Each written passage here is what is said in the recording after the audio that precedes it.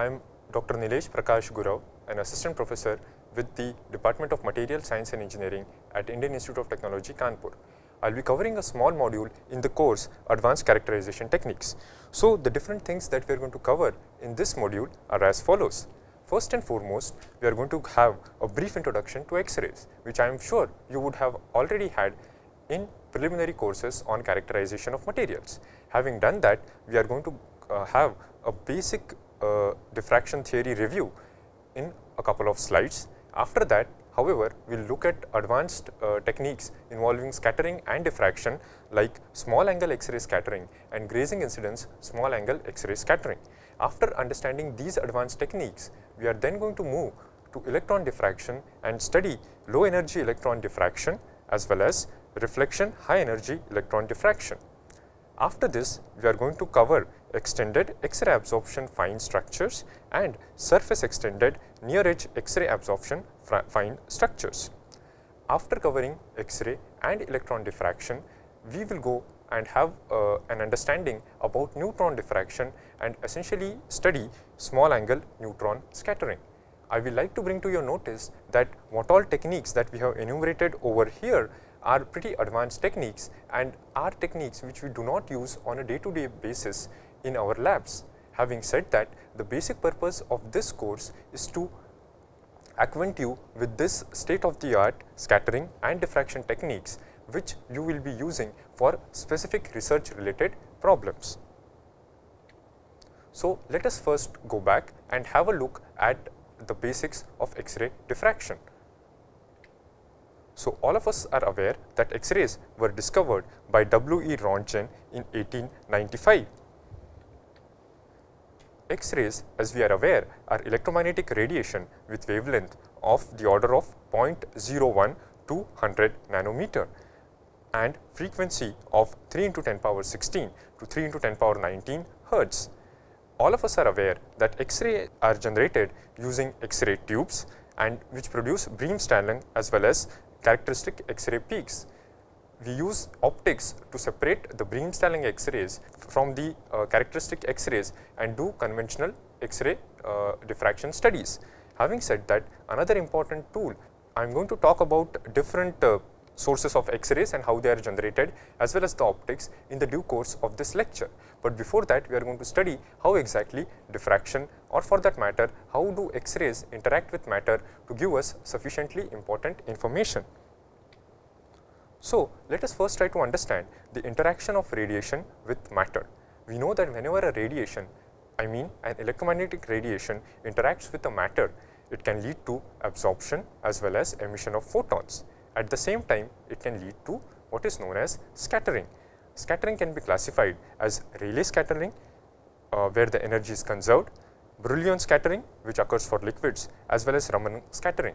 Part of these scattering events, which I have mentioned here, will be covered in the course of this module, as most of the characterization techniques to be introduced in the later part of this course are dependent on various scattering events. We are also aware that scattering can lead to reflection, refraction and diffraction.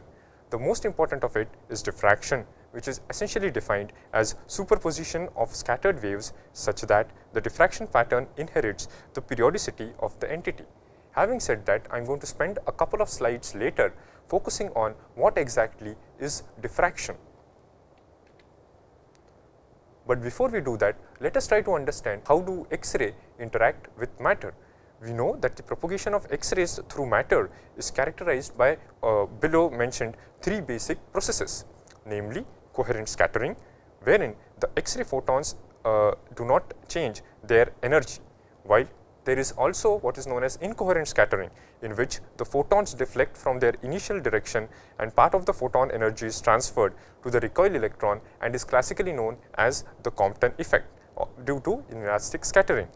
Another important phenomena which occurs with X-rays interaction with matter is X-ray absorption, where the transmitted intensity of the X-ray radiation is less than the incident intensity. Having said that, our major interest lies in diffraction. Diffraction, I would like to mention, refers to spreading and interference of waves passing by an object or aperture that disrupts the wave. It is pertinent for sound, water as well as electromagnetic waves. If you want to study diffraction, the best way is to go out any reservoir of water where the water is stable and try to throw two pebbles and see how the two waves are formed and how do they interact with each other. Another important point that is to be mentioned regarding diffraction is that the diffraction effect is most valid if the wavelength is of the order of the size of the diffracting objects. These diffracting objects may be apertures or may be other objects which lead essentially to spreading or for that matter scattering of waves. It is to be mentioned that a diffracted beam may be defined as a beam composed of a large number of scattered rays which are reinforcing one another. The most important point to be noted in the above discussion is that the scattered rays which mutually reinforce one another, that means their amplitudes add up, leads to diffraction. So, before we go ahead with diffraction, let us spend some time on understanding the wave particle duality of electromagnetic radiation. We all know that light or any electromagnetic radiation can be considered as a particle with energy h nu, which is a photon if we talk about quantum mechanics, while in terms of classical physics we can always consider it as a wave and define it by a wave vector, which is a complex vector which can be given by ae I power phi, where which can be which has a particular amplitude which is given by the product of the complex complex equation of the wave and its complex conjugate, and is directly proportional to a square. We also know that electromagnetic radiation, including light rays as well as X-rays, comprise of electric field and magnetic field which are mutually orthogonal to each other, and that the direction of travel of light is normal to the electric field as well as the magnetic field. We will be using these concepts in understanding how does diffraction occur in the course of this module. So, coming back to diffraction, as I had already mentioned, diffraction is bending of radiation from an object or spreading of radiation from an aperture. It is also defined as directional scattering and is very important for revealing the geometry of the entity involved, because the diffraction pattern essentially inherits the geometry of the entity that leads to diffraction. Having said that, there is another important interesting phenomena which we have studied during the course of our high school physics, which is interference from apertures, and there is a very nice similarity between diffraction and interference, and therefore in this module we are going to understand diffraction through interference. And I would like to quote a very nice saying by none other than Feynman himself, who said that no one has ever been able to define the difference between interference and diffraction satisfactorily. It is just a question of usage and there is no specific important physical difference between them. Therefore, we are going to follow an approach wherein we try to understand diffraction through interference. But before we do that, let me just throw in a bit of history pertaining to X-ray diffraction. As I had already mentioned, it was in 1896 that X-rays were discovered by Röntgen. However, it was not until 1912 when von Loewe, Frederick and Knipping passed X-rays through a crystal of zinc sulfide. They obtained a periodic pattern that made them conclude that crystals are composed of periodic arrays of atoms, and crystals cause distinct X-ray diffraction pattern due to atoms. Bragg and Lawrence determined relative positions of atoms within a single crystal in 1914 using X-ray diffraction. For this, the Bragg father-son duo also won a Nobel Prize. It was much later when the diffraction was used to decipher the structure of DNA, and the well-known, very famous double helix structure of DNA was deciphered firstly using X-ray diffraction. Thus, we see that X-ray diffraction has come a long way over the last century, and the development of state-of-the-art characterization techniques involving X-rays has led to fundamental path-breaking discoveries over the last century. So, before we go ahead and talk about diffraction, let me just talk about interaction of light, of waves for that matter, any electromagnetic waves with matter, or for that matter with an aperture. So, for this we are going to look at interaction of light waves in the visible spectrum with an aperture. So, we know that whenever a light wave interacts with an aperture, each and every point in the aperture acts as a source of spherical wavefront according to Huygens wave principle. This is what has been shown in the first part, wherein we can see how a spherical wavefront is from the aperture. However, as we move away far from this, the distance increases from the aperture, we see that the wavefront becomes parabolic. This is the regime of what is known as Fresnel diffraction, the condition for which is given right over there, wherein the f is equal to a square by L lambda, that is greater than or equal to 1, where a is the size of the aperture and L is the distance between the aperture and the image plane. Having said that, what we are going to mostly deal with is the Fraunhofer diffraction, in which the wavefront, which started as spherical then became parabolic, at very large L it essentially becomes planar, and this is what we are going to deal with mostly during the course of X-ray diffraction. Having said that, as I had already mentioned, we are going to try and understand diffraction in terms of interference. So, whenever we have a wave, a planar wavefront of light interacting with an aperture, we see that instead of getting one high intensity, we get a spread of intensity as shown in the figure below.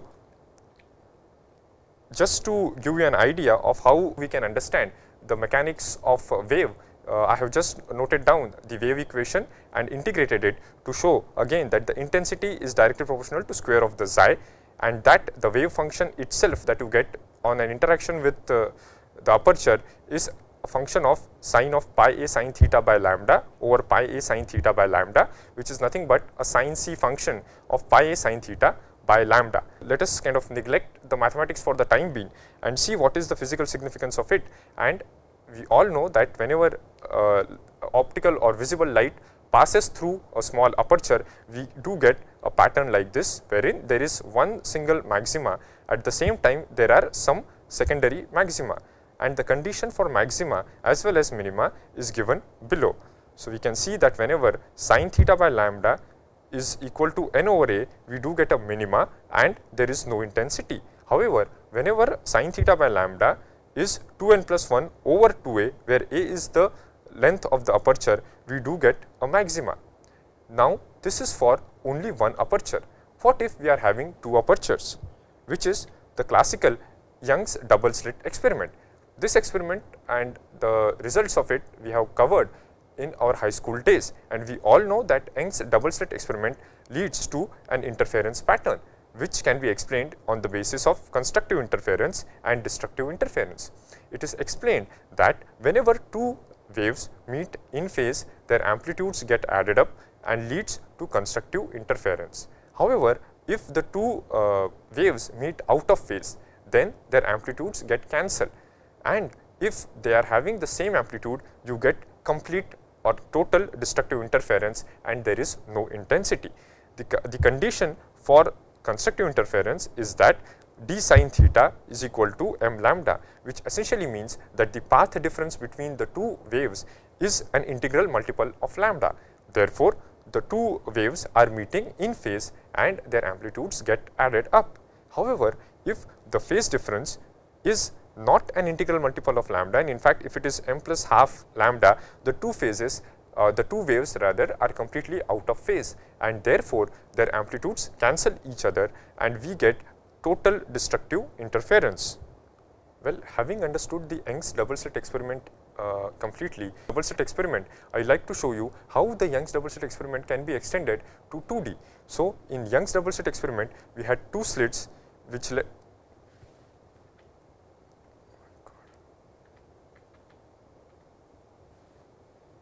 I just don't know, it just doesn't work out.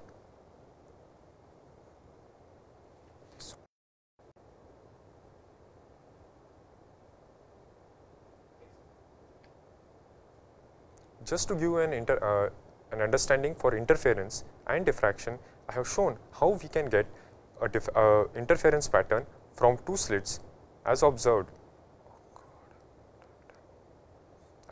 in the figure above. And however, if we are having an array of slits, we do get a pattern comprising of dark spots, which are shown here in yellow, gray, and bright spots which are shown here in terms of yellow color. Similar thing we get when there is an interaction of electrons with matter, and it leads to what is classically known as a electron diffraction pattern, which is quite routinely seen in a transmission electron microscope. And this is because of diffraction occurring from atoms. Herein we can clearly see the similarity between diffraction of electrons from atoms and interference of visible light with apertures. And we all know from the basic course on characterization that we have undertaken that diffraction follows what is known as Bragg's law. In order to understand what exactly, I will just repeat what is Bragg's law, and we know that whenever there are two waves which are coming over a crystalline material, the wave say 1 and 2, the path difference between these two waves is essentially d sin theta plus t sin theta, which is nothing but AB plus BC. We know that if the overall path difference between waves 1 and 2 is an integral multiple of lambda, that is, if n lambda is equal to 2 d sin theta, the two waves 1 and 2 are going to meet in phase and their amplitudes are going to get added, and hence we will say that diffraction has occurred. So, this is the generalized definition of Bragg's law, where n is known as the order of diffraction, lambda is the wavelength, d is the interplanar spacing, and theta is essentially the angle of incidence. Having said that, I like to mention that many a times diffraction and reflection are used intermittently, though these two are two different phenomena. Now, let us try to understand the geometry of Bragg's law before we proceed. We know the most important thing that is very essential for Bragg's condition to be followed is that the incident beam and the normal of the reflection plane as well as the diffracted beam have to be coplanar. The angle between the diffracted beam and the transmitted beam is always 2 theta, and this is what we measure. If you recollect, a normal X-ray diffraction pattern essentially comprises of I versus 2 theta. And another important thing regarding the choice of radiation for the kind of study that you are doing is determined by the wavelength, wherein you know that sin theta cannot be more than unity, and therefore it requires that lambda should be less than twice the d spacing we want to study. There are other conditions which are laid down on the selection of wavelength, but we will cover them as in the due course of the module. Another important thing which we would like to locate in Bragg's law is what is known as the order of reflection. So, if you look at the Bragg's law, which is nothing but n lambda over 2d sin theta, and rearrange the terms, we do get lambda is equal to 2 sin theta into d over n, and therefore we can say that a reflection of any order as a first order reflection from planes, real or fictitious, spaced at a distance of 1 by n of the previous spacing. Therefore, an n order reflection can always be replaced with a first order reflection from a real or fictitious planes spaced at a distance of 1 by n of the previous spacing.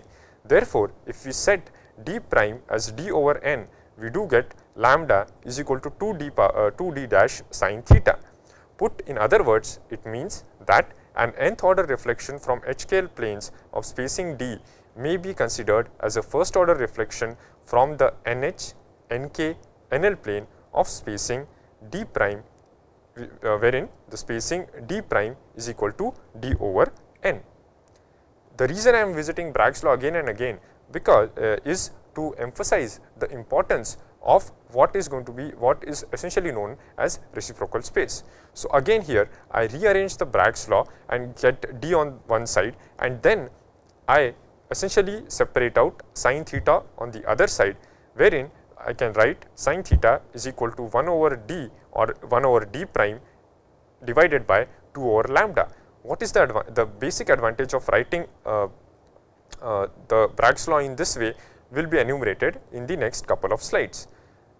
The easiest way of approximating it is to look at the value of n. So, if we look at 1 0 0 set of planes, we get the first order reflection wherein lambda is equal to 2d sin theta. However, if we look at the second order reflection, we go back and we see that the plane is supposed to lie right in between the two planes which we have shown already. Similarly, we can imagine that the 3 0 0 or the third order reflection is going to lie at 1/3 the distance between the two planes. Now, if we go back to the last slide, we see that if we go in between two set of planes, we do see that there are no atoms. So, there is going to be no interaction between the X-rays and the atom, which is absolutely essential for diffraction to occur. So, how do we understand diffraction if at all there are no atoms in this plane? That is where the concept of reciprocal lattice comes for our help. If we look at the bottom right equation, sin theta is equal to 1 over d by 2 over lambda, we can hope that diffraction occurs when this 2 over lambda, which is the wavelength of choice that we have chosen, corresponds to any one of the point lying on 1 over d.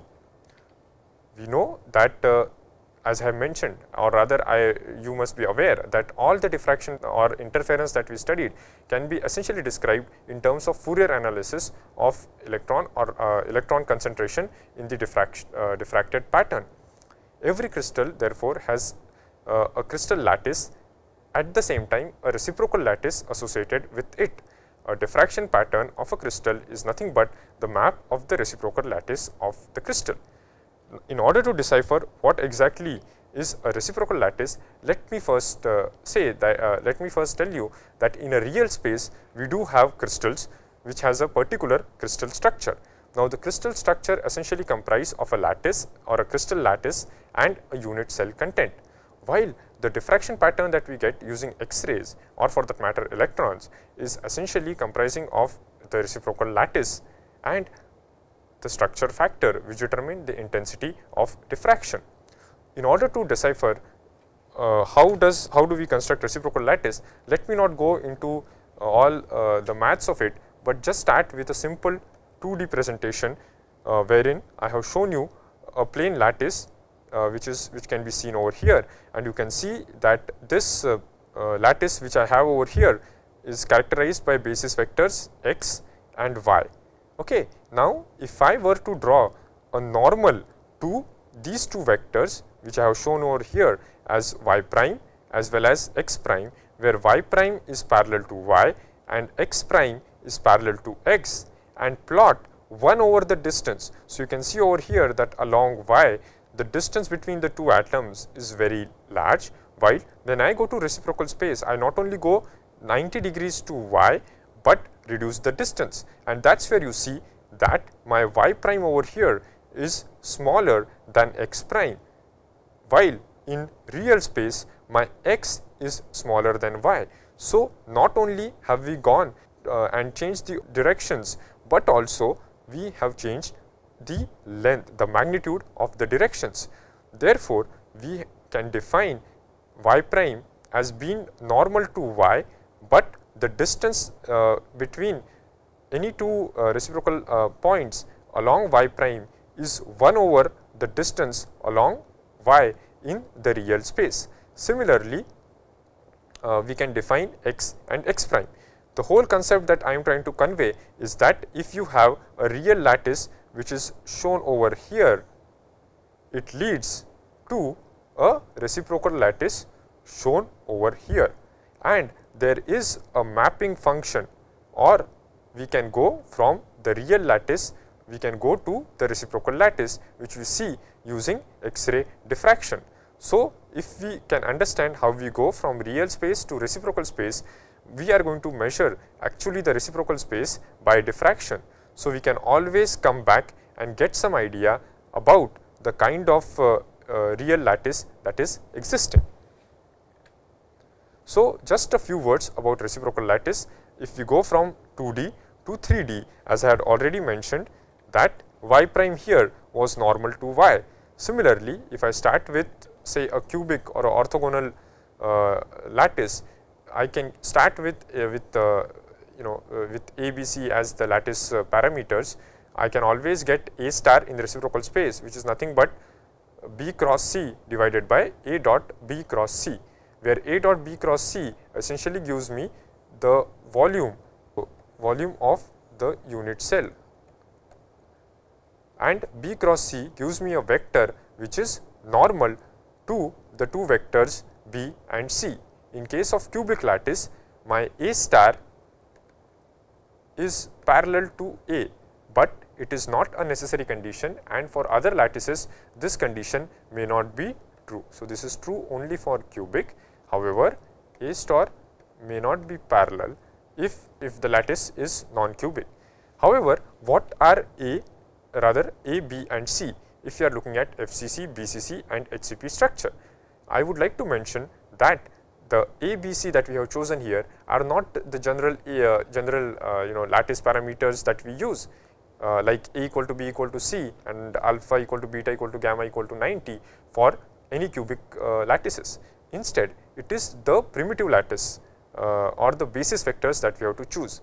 Therefore, for FCC, the A, B and C that we choose are essentially the three different types of 101, wherein A is 101, B is 011 and C will be 110. So, these are the three basis vectors that we have to choose. Another interesting thing which you must be aware is that the reciprocal lattice of FCC is BCC, while that of BCC is FCC. For HCP lattices, we do have another HCP lattice, but the C by A ratio is changed when we go from real space to reciprocal space. For simple cubic, the real lattice and the reciprocal lattice are the same. Okay. Now, in order to understand diffraction, as I had mentioned in the earlier slide, that whenever it satisfies this particular condition of sin theta equal to 1 by d over 2 over lambda, to understand the geometry, we can see how actually diffraction occurs. So, I can always draw a radius, or rather a sphere with radius 2 over lambda, which is shown over here, which is the limiting sphere, and the eval sphere is essentially the small sphere that I have shown over here with radius 1 over lambda, and diffraction, as already mentioned, occurs at particular point when the sphere or the circle as shown in this figure and any one of the point, the reciprocal lattice points which are shown over here. These are my reciprocal lattice points.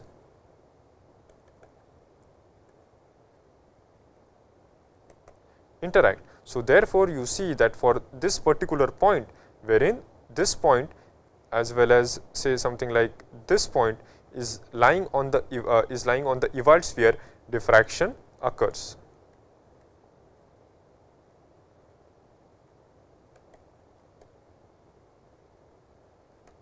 Having said that, you can now imagine that by varying either the reciprocal lattice or the eval sphere, we can get diffraction in a material or in the crystal of our interest. This is what has been shown in this slide, and herein I have shown a 3D representation instead of a normal 2D representation, and here we can see how exactly the eval sphere looks. So, this is my eval sphere,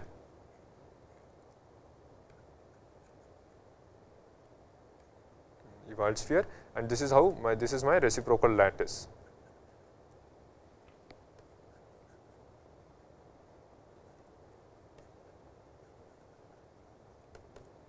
So, different X-ray diffraction techniques use different ways of either changing the eval sphere or the reciprocal lattice in terms of crystal rotation, so that they come into coincidence and we can get diffraction. So, this is how I have shown Bragg's law in the real space on the left hand side, wherein you can clearly see the S0 being the wave which is incident on the crystal over here on the crystal, which gets diffracted in the real space, while in the reciprocal space the same thing, instead of talking about lens, we talk about reciprocal lens, and therefore we have this 1 over lambda term coming over here, and here we see how the incident wave is nothing but S0 by lambda, while the diffracted one is S over lambda, and this leads to a path difference which is nothing but which is equal to the interplanar spacing which is shown over here, and this leads to the diffraction vector G.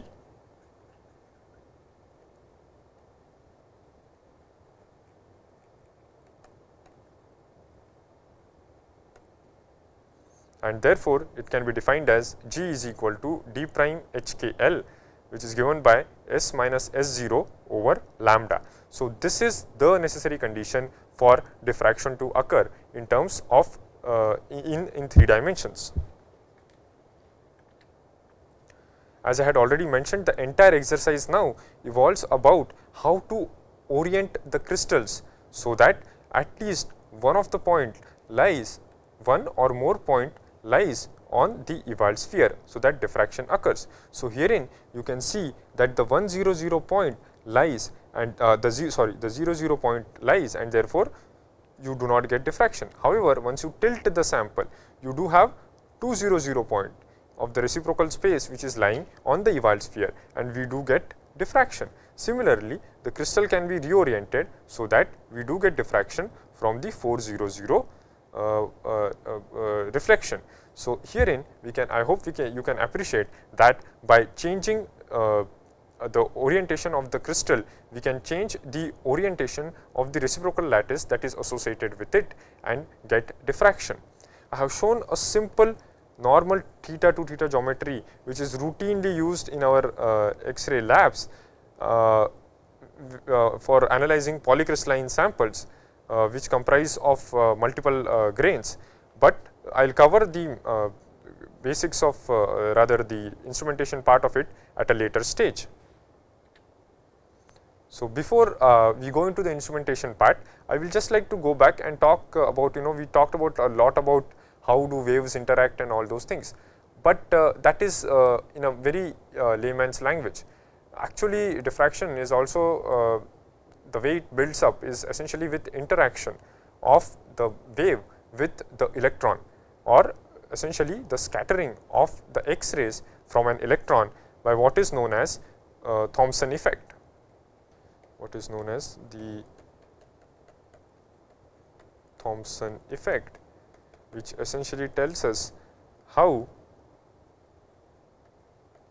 the intensity of the X-rays vary when it interacts with an electron at an angle theta.